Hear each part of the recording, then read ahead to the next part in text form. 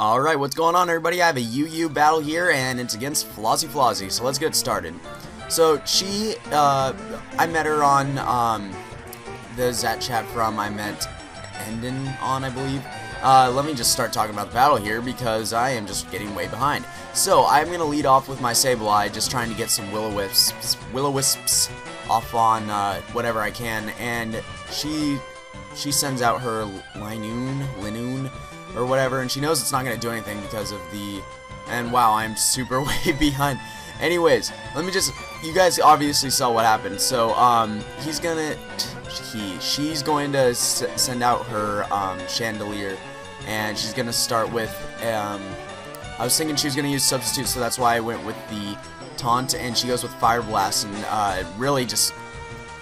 almost annihilates my Sableye, but I live with 1 HP, which is amazing. I go for the Nightshade, but doesn't really, it's not significant at all.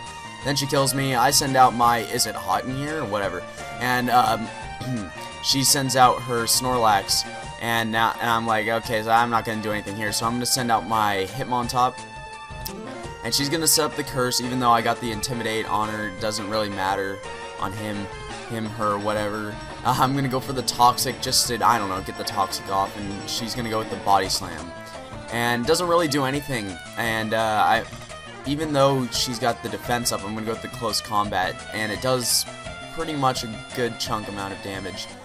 But now that my defense and special defense is down, I am down, it looks like. So, here I think I switch here, I believe. I do switch, and I go back into is it hot, because I think he's gonna go for the Body Slam, but no, she takes out Snorlax and goes back into her Chandelier, and now it's a speed battle. Whoever's faster, and it's obviously she is faster than my her Chandelier is faster than my Chandelier, and yeah, as you can see, I was gonna go for a Substitute. I don't know if she was going to switch to a different.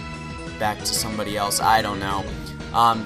But here I'm going to send out my Mirror Jane, because I know Mirror Jane can take any Fire Blast, or even though if she was going to go with a Shadow Ball, it wouldn't have done anything, because, you know, Togekiss is a normal type. I'm going to go with the Aura Sphere. I was debating whether to go with Air Slash, just to make sure not to show her that I had focused Aura Sphere, my bad.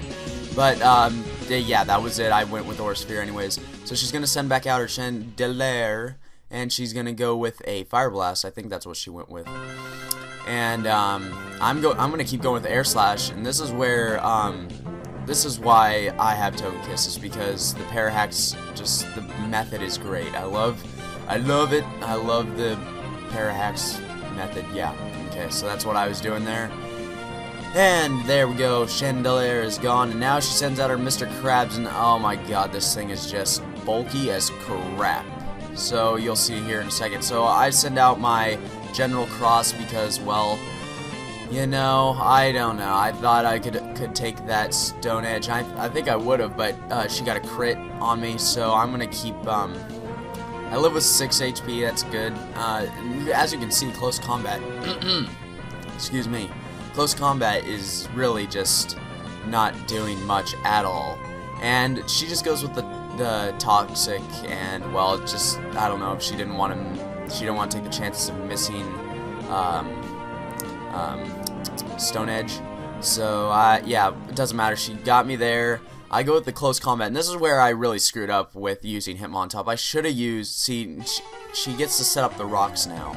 And that's what's really going to, you'll see later, that'll take me out. I should have gone with the Fake Out, and then I should have gone with the Close Combat, because then there would be no rocks, and she wouldn't have gotten that extra turn in there. So that really was one of my other downfalls on this battle.